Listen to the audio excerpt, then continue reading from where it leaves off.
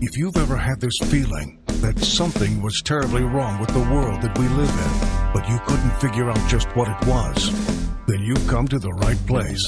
Secret societies, mystery religions, and the Illuminati have been controlling our reality since the beginning of time. But not anymore, because there is an awakening happening, and you are about to become a part of it. Wake up, because this is a call for an uprising. It's just a matter of time. That's what analysts and educators tell us, but don't worry, what happened in Wisconsin is not about to go mass market yet. A small firm recently embedded microchips in their employees as a way to bypass company badges and corporate logons and to get attention for their cafeteria kiosks, which are available on a cashless payment plan like Apple Pay. Chip proponents tell us that having a chip in the hand is better than grabbing for the cell phone because you can never forget it and you can't lose it, and you have the capability to communicate with machines in a way we couldn't before. Others just think that having a corporation stick a chip in this hand is kind of creepy, even if the companies say that it can't track you and that your information is private. For me, it's a no, mostly because I'm concerned about what kind of health effects it might have. For those reasons, analysts we spoke to say that workers at IBM, Facebook, Federal Express, Microsoft, The Gap, and so many other corporate giants have nothing to worry about. They won't get chips soon. Consumers first, corporations second, which is why the analysts say it's going to be a while, but you will be chipped. Progress, right? For USA Day in Los Angeles, I'm Jefferson Graham. Progress, right? You believe this guy and how they're pushing this as progress?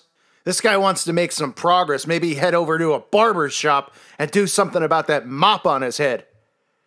This is a call for an uprising. Welcome to today's show.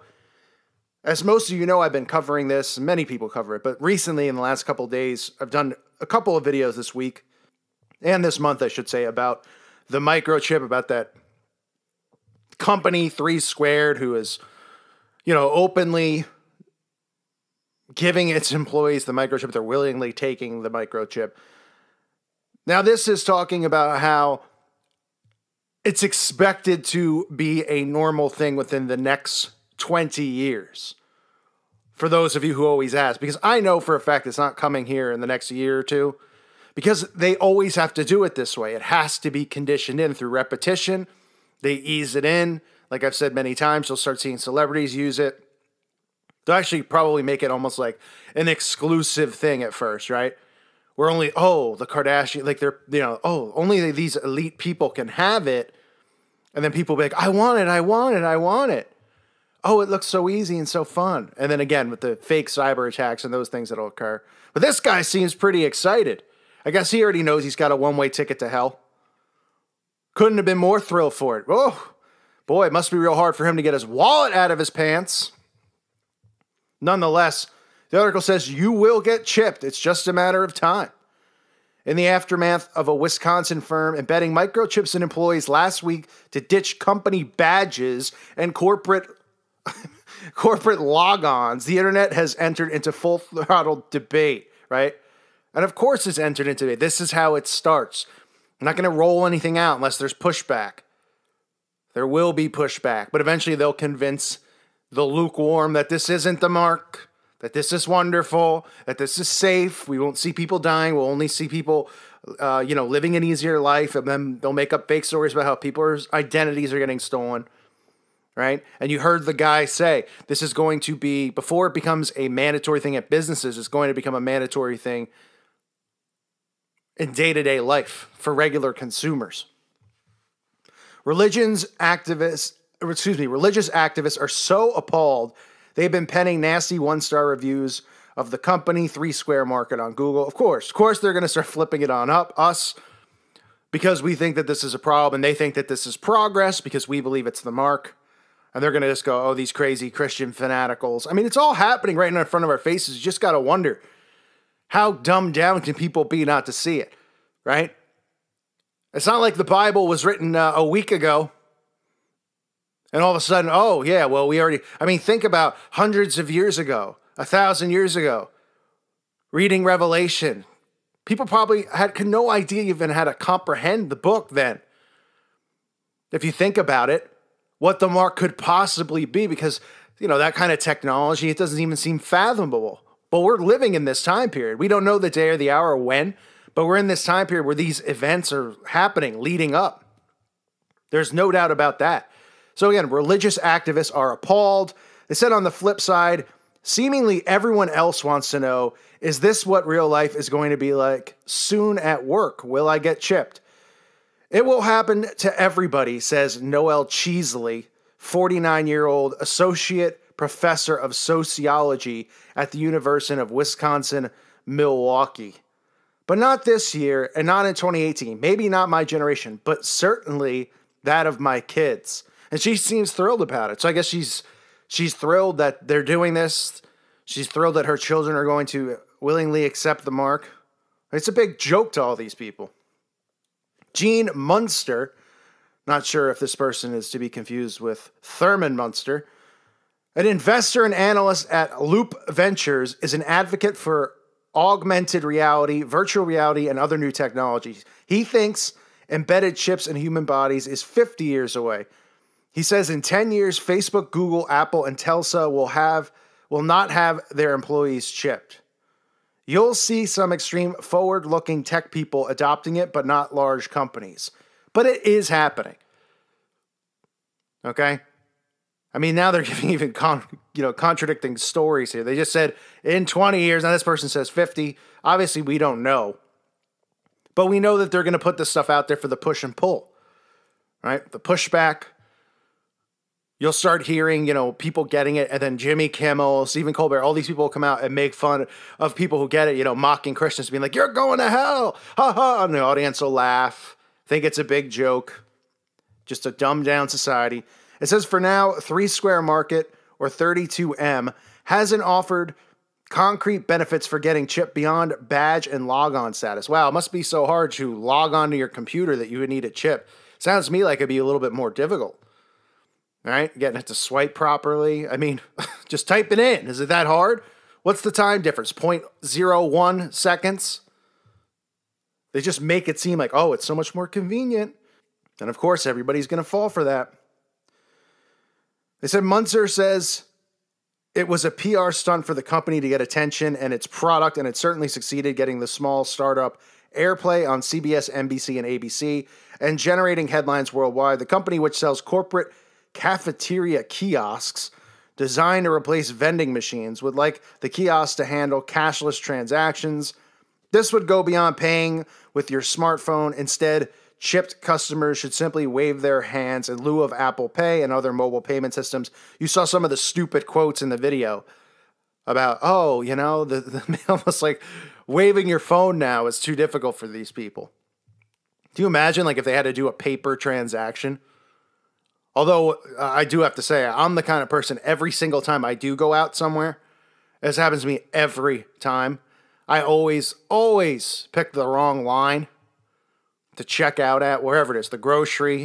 If I'm picking something up and there's multiple lines, I pick the wrong one. And I'm always behind somebody who's paying with a check. So at least there are still people out there who are paying with a check or exact cash with pennies, as frustrating as it is to be in that line. Those people aren't looking to get chipped. They won't. It says the benefits don't stop there. In the future, consumers could zip through airport scanners, sans passport or driver's license, open doors, start cars, and operate home automation systems. All of it, if the technology pans out, with a simple wave of a hand. And that's exactly one of the reasons you see a lot of stuff, especially with the airport, with this bogus, with TSA and all that stuff, and how long it takes to get through customs and everything. This will be one of the ways that they manipulate people. Oh, you don't got to go through that crap anymore. I don't? No, just get the chip. I mean, there's going to be so many ways they play it off. Don't got to wait in lines, instant transaction, don't have to wait for the card to be declined, don't have to have your identity stolen. I've said all this stuff before, but just making it clear again. Now, it goes on to say it's not a GPS tracker, which is the biggest lie. I mean, they'll tell you your phone isn't a GPS tracker, even though it literally is. I mean, you could, Google map a place and get directions. It says the embedded chip is not a GPS tracker, which is what many critics initially feared. However, analysts believe future chips will track our every move. Of course they will.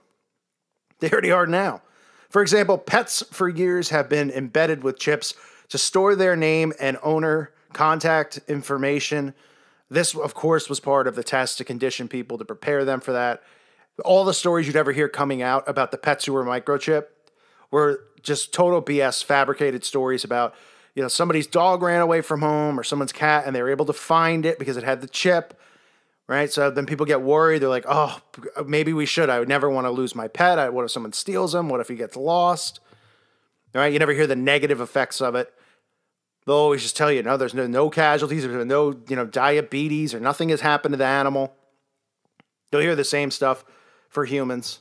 That's for sure. It says, indeed, 32M isn't the first company to embed chips in employees. In 2001, Applied Digital Solutions installed the Very chip to access medical records, but the company eventually changed hands and stopped selling the chip in 2010.